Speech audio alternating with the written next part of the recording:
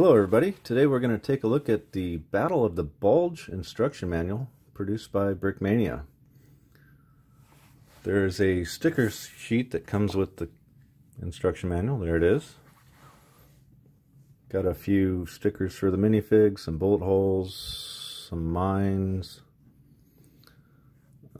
insignias for the different vehicles. Looks pretty cool. Let's get started looking at the manual. Here's a list of all the different kits they have instructions for. Feel free to pause the video if you want to take a closer look and zoom in. I'll go over each of the kits one at a time as we go through the video. Here's the intro to the book, signed by Daniel Siskind. Should be able to zoom in and read this on a computer. I don't know if you'll have much luck if you're watching this on a iPhone or anything like that. Here we are on page 2, notes about Lego parts. Page 3 has some notes about aftermarket parts. They talk about their track links a little bit and some of the brick arms on page 3. Some good information. On page 5, we have the first kit. It's the Schwimmwagen, the German amphibious 4x4 utility car. Originally released in 2014. Designer is Daniel Siskind. On page 13, you'll find the SDKFZ 234-2 Puma, German armored car. This was originally released in 2013, also created by Daniel Siskind. Here we are on page 29, the Panzer IV L70, German self-propelled tank destroyer. This is one of the kits that made me intrigued in buying this book. I'll eventually get the parts for it and build this one. It was originally released in 2014. Another kit by Daniel Siskind. Okay, now we're on page 47 where we find the Marauder Aus M, self-propelled 7.5 centimeter anti-tank gun. This one was originally released in 2017. On page 65 you find the Panzer G, originally released in 2017. Cool kit. I believe they just had this one on pre-sale recently. There might be one or two available online. It'll be the remake of it anyway. Let's go to the next page. On page 99 we find the Messerschmitt BF 109. It's a slight variant to the latest one, which has yellow in it, I believe. I have that kit around here somewhere. This one was originally released in 2016. On page 117, we'll find the World War II Jeep, American General Purpose Utility Vehicle.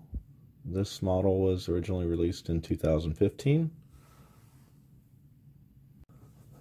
On page 125, we have the WC64KD Ambulance, American 4x4 Truck Ambulance. There's some stickers for this one in the sticker pack so you can make it look really good. This kit was originally released in 2015.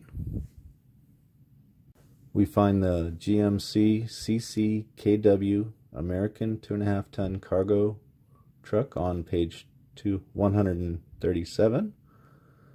This kit was originally released in 2016. Here we have the M3A1 half-track American Armored Personnel Carrier. This kit was originally released in 2016. They just also did a pre-release on it yesterday. So I did want to build this one out of this book, but I went ahead and pre-ordered that one, so I won't have to buy the parts for this one. Here we have the M18 Hellcat American Tank Destroyer. Pretty cool little tank. Got a lot of people stuffed in there. Anyway, this kit was originally released in 2015. It is on page 163. Here is the M36 Jackson, American 90mm self-propelled tank destroyer. Originally released on 2015. It is on page 177 of this instruction manual. On page 193 we find the P-51D Mustang Blue Nose. Might have to try to build this one. I kind of like the way it looks. Anyway, this kit was originally released in 2014. It is on page 193. So that was all the kits that are in this manual. Here's an example of what the instructions look like for the P-51 Mustang Blue Nose. On the left side you'll see a partial exposed listing of the pictures and number of parts for this kit. And on the right side you'll see an example of how they illustrate their drawings for the instruction so you can build the models. We find ourselves at the appendix now, which is where you find the list of parts for the different kits. If you decide you want to build them, you just go down the list and plug them into Brickowl or Bricklink or any other place you can find that allows you to search and buy bricks separately, or individually I should say.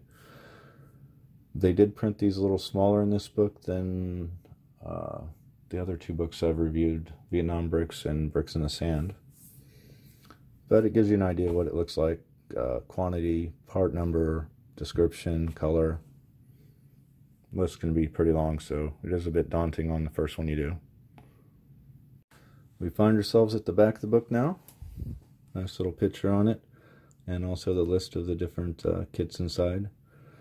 If you guys enjoyed this video, please like and subscribe, share with your friends, and hope to see you around next time on the next video I do. Have a good night, or a good day.